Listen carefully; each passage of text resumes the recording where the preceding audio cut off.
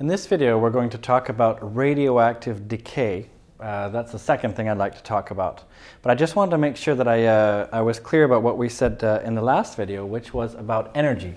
Just to make sure you know, for energy, we actually measure things in electron volts.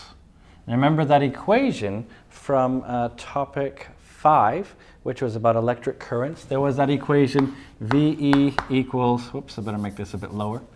So VE equals half mv squared. And that told you the kinetic energy of an electron that's been accelerated through a potential difference of 1 volt. So that means that 1 eV of energy, it is a unit of energy. Instead of joules, you use electron volts.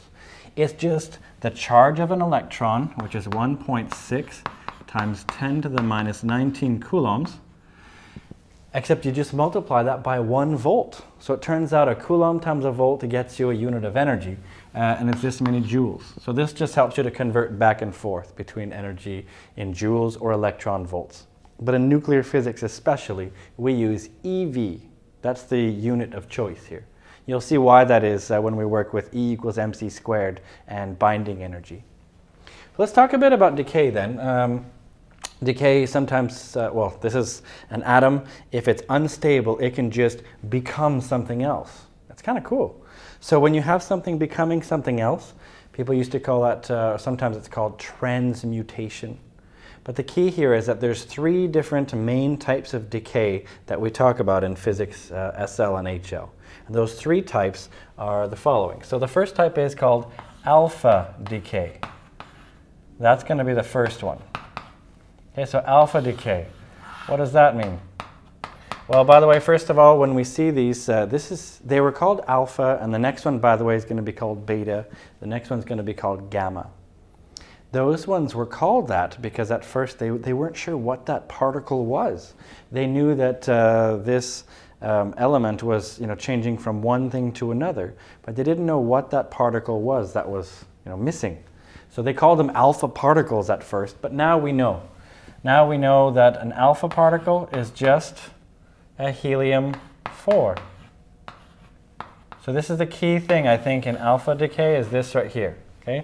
That an alpha particle is nothing but helium-4. In other words, it's a regular old helium, and that means it's got 2 protons, and because 4 minus 2, that tells you it's also got 2 neutrons.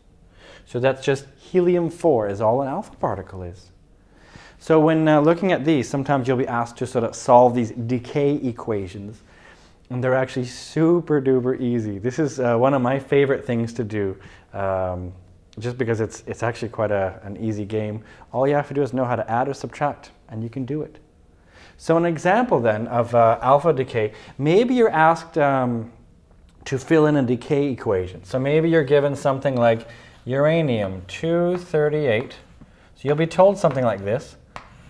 Maybe then you'll be told uranium-238, it undergoes alpha decay. And then they'll tell you, they'll probably tell you what element it is because you don't have to know what every element in the periodic table is. So they'll tell you, basically what goes here and what goes here if it undergoes alpha decay. This might be the question.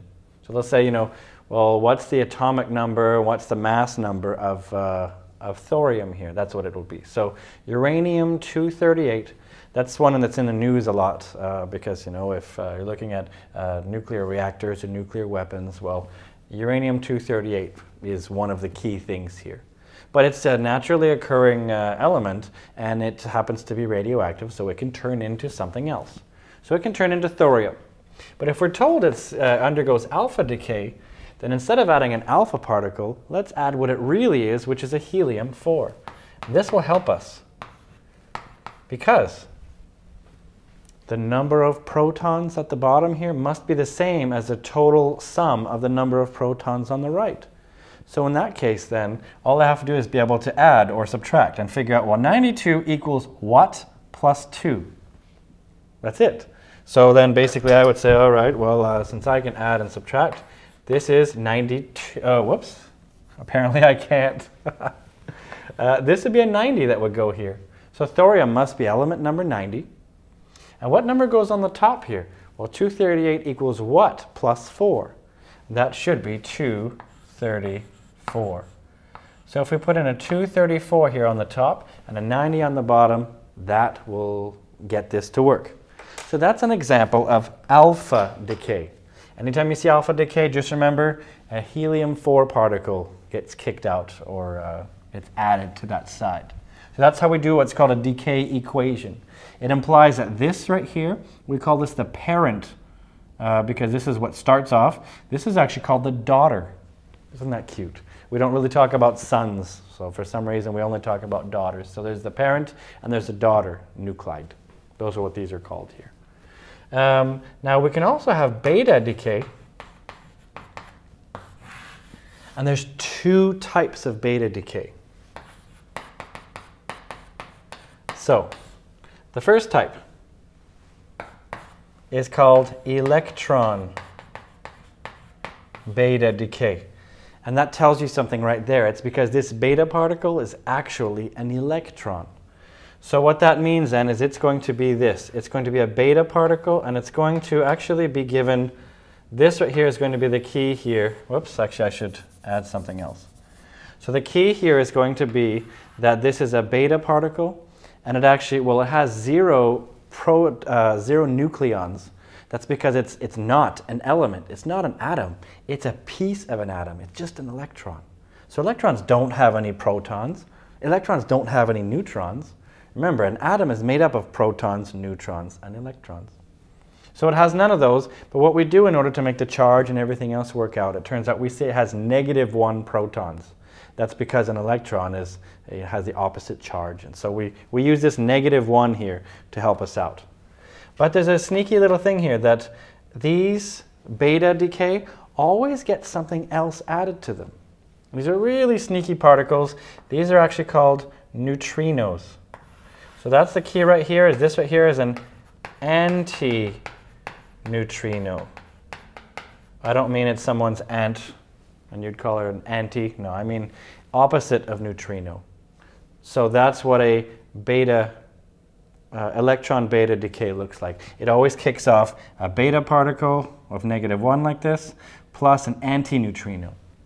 Now neutrinos are a whole other subject, and I think they're really interesting because yeah, they're in the news a lot, at least at the moment. But these neutrinos, they're very, very fast-moving particles. They may actually go exactly the speed of light. Some people have questioned, can they even go faster than the speed of light? And these particles have little to no mass, so they're kind of strange particles because they go really quick. But in any case, this is what we get. So we could see an example of this. So maybe we have, what is it, cesium-137. Now cesium is element number 55, I believe. And if cesium-137 undergoes beta minus decay, as it's sometimes called, let's say it gives us barium.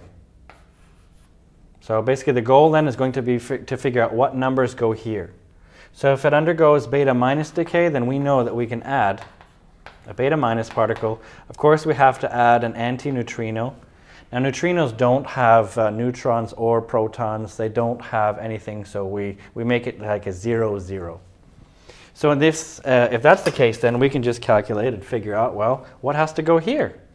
So this one right here, well, 55 equals something -1. So this actually is going to be 56. So barium is element number 56. And this top number right here is just going to be the same. So we're going to actually call it barium-137. So that's an example of how to deal with this one. Now we also have a second kind of beta decay, and that's called positron. That sounds cool, huh? Positron beta decay. So there, like the electron beta, it has a 0 on the top, but this is a +1 on the bottom, and it gets a regular neutrino. So this is just called a regular neutrino here that gets kicked out here. So an example of that could be, let's say sodium-22. So that's one that could do it. So let's say we have sodium-22, and that's element number 11. And sodium-22 is going to undergo positron beta decay, and it's going to make neon. Of course, plus plus 1 here and plus a neutrino. Whoops, I made this. This is actually a little, it's not quite a V, it's actually a Greek letter, I think it's called nu. So that's this weird little V looking thing. So that's what happens here, but we have to figure out what goes here. And again, same game as before. 11 equals what plus 1? Well, that's 10. And this number here is just going to be 22. So that, hopefully you see how easy this is. There's nothing to it. What's kind of cool though is that positrons and electrons are opposite to each other. They're actually called antimatter to each other. So you might think antimatter sounds like something from science fiction, but it's not. If an electron and a positron are booting along and then they meet, turns out they will annihilate each other, they'll disappear, and you'll just get photons out. So that's really cool. And very last thing, of course, is gamma decay. And nothing exciting happens there, because this is just light. So a gamma particle is nothing but a photon. So that means when you look at this right here, we write it with this symbol here, gamma. And it's just a photon, which means if something undergoes gamma decay, it just means the electron got excited and then dropped back down. In other words, nothing really changes here. So that is alpha, beta, and gamma decay.